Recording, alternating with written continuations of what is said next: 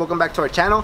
As you guys saw in last week's video, we actually broke down Mike Tyson, kind of showed you guys what Mike Tyson was all about. For this video itself, we're just gonna give you guys 3 drills that you guys could do anywhere that will help you guys sort of emulate Mike Tyson. So for these 3 drills, you guys are not gonna need expensive material, so hopefully you guys enjoy this video. We're actually gonna start probably with the most complicated drill. This drill itself, he actually does it, it's very common. You guys could actually see it in a lot of his training montages. So pretty much all we're gonna actually do here is we're gonna use these 2 mitts. You guys don't have to use mitts, it's optional. And for the sake of this video, I'm actually gonna use a body pad as well. That way Louis could actually follow up with the punches. Pretty much what we're gonna incorporate here is Mike Tyson's defense.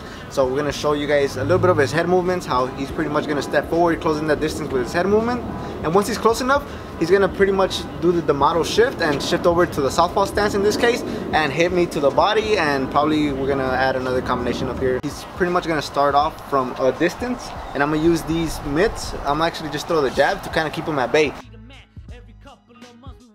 Couldn't afford the rent. I have been to 14 different schools. It was hard to make friends at 17. Mom kicks me out. I was still candy, but turned to weed. Finally making money. But soon after, child service is looking for me.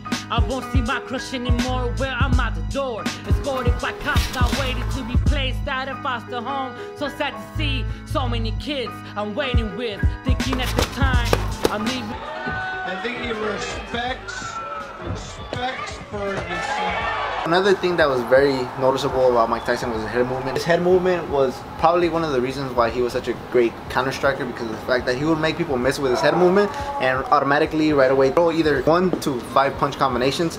So head movement was a very big important aspect of Mike Tyson's style. And although in most training montages you see him actually have a slip bag incorporated into his training routine, so we don't have a slip bag, and we're just trying to keep the tradition going by actually still being cheap and inexpensive for a lot of you guys. We're just going to use this tennis ball. It's attached to this rope that's attached to this pole that we have here. The rope itself and the tennis ball should reach about neck level. That way you guys could actually be tested with your head movement. So Louis is going to demonstrate the head movement routine that Mike Tyson sort of followed. And got some bread, split it between us 3. Mom's got home, I will leave, hit the streets. Downtown Los Angeles is where I be. Downtown Los Angeles is where I be. Check it. It was hard being young, trying to be the man. Every couple of months we would move, couldn't afford the rent. I have been to 14 different schools. It was hard to make friends at 17.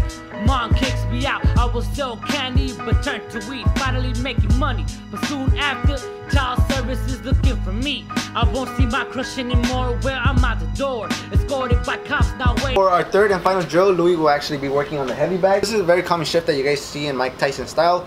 Some people like to refer to it as the model shift. Louis is going to start in the orthodox position. He's going to go for a jab. Actually going to throw 2 left hooks, and after that he's going to shift over to the southpaw position. He's going to throw a couple hooks from there. This is a very common type of shift that you guys would actually see in Mike Tyson style. If you guys saw our Mike Tyson breakdown video, there are a couple examples of the shift actually being shown against real opposition.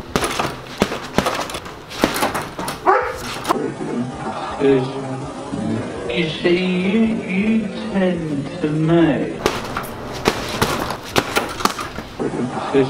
You see, you tend to make.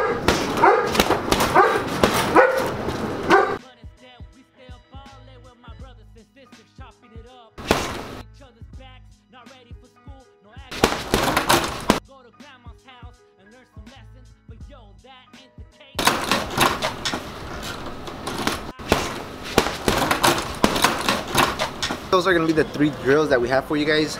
Some of you guys probably think that this video is a little bit repetitive because probably you guys stay watching Mike Tyson train all day. Some of our movements look a bit off because Mike Tyson had a very special style, a style that was actually made by custom model. That peekaboo style of boxing is a little bit different, something we don't really see every day. It's pretty difficult, especially if you're used to like the rolling and bobbing and weaving like this. It's kind of difficult to kind of get used to the side to side, and like occasionally in the videos you may see me kind of do my just what I'm natural, just like the regular boxing movements that you guys we've seen on this channel, and so it's kind of difficult. You have to get used to the side-to-side movement. That'll be it. Hopefully you guys enjoyed these videos. Hopefully you guys enjoyed our latest breakdown of Mike Tyson. If not, there's gonna be a link in the description box that will actually take you to that video. So that'll be all. Thank you guys for watching. Till next time.